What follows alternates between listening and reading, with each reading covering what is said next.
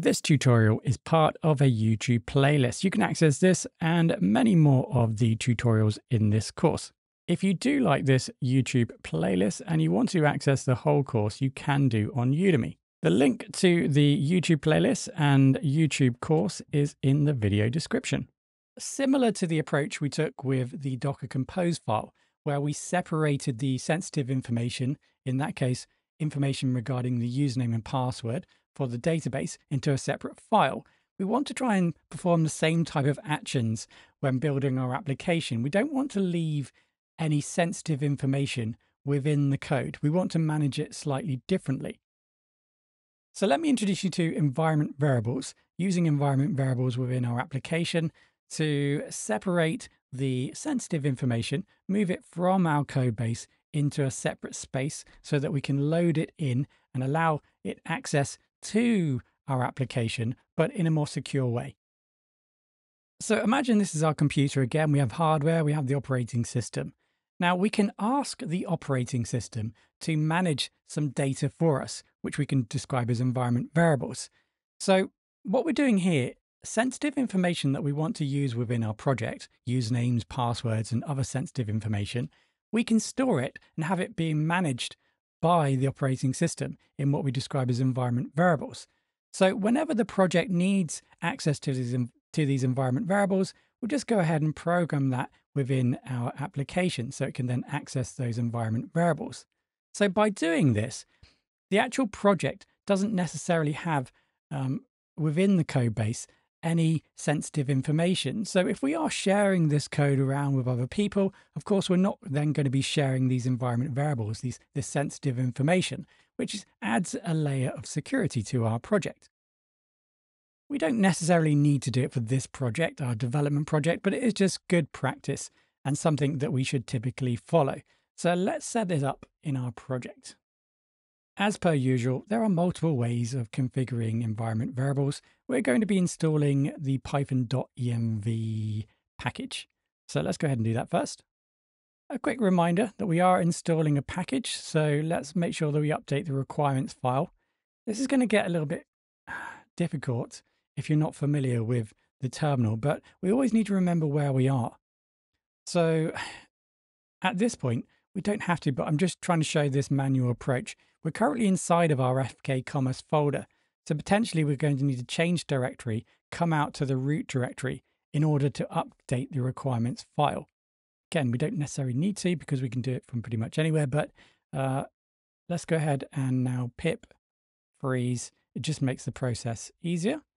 So let's go ahead and update the requirements file. So we should now have the .env package that we've just installed.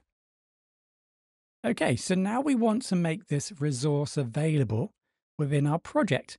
Now we're using, if you remember, we're using this factory approach. So we only need to define it once, and then potentially we can then utilize it throughout the whole application. So let's take a look at how we're going to do that. So let's go into the core, actually the FK Commerce. Inside of there, we have core. Inside of there, we have the initialization file. At the moment, we're just creating an instance of our application. So what we can do here is let's from .env, let's import the load.env. Yes. Okay. So let's load up the package that we've just installed. And then what we're going to need to do now is load environment variables from a file. So let's go for load.env function.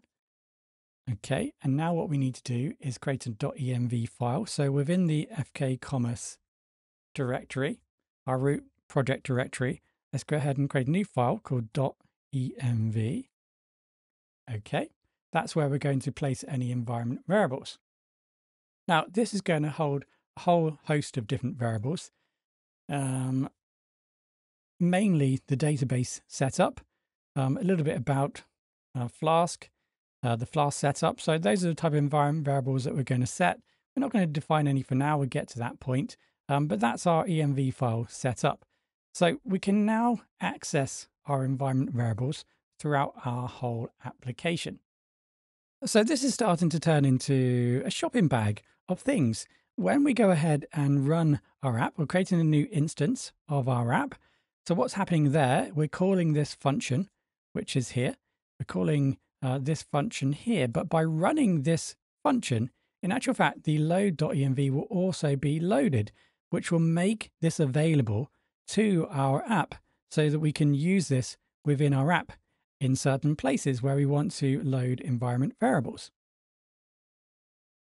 Let me show you an example. Let's just add, for example, print hello there. Okay, just to show you this, my point. So let's go back into here. Let's go ahead and run the program. Could not import app.